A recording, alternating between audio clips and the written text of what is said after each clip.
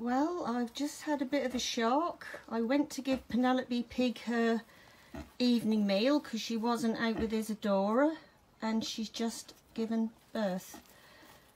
Whew. There's 2 at the moment. I'm not really sure. I've never had much to do with a pig giving birth. Possibly there could be more, but these 2 certainly look healthy.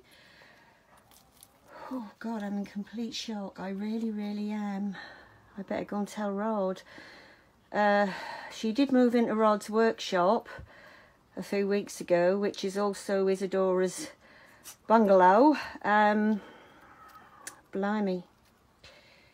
Well, I suspect there's going to be more in there because they don't normally just give birth to 2. So, my God. I suspect there'll be more coming out in a minute. I better go and get Rod. Oh, and I'll keep everyone updated.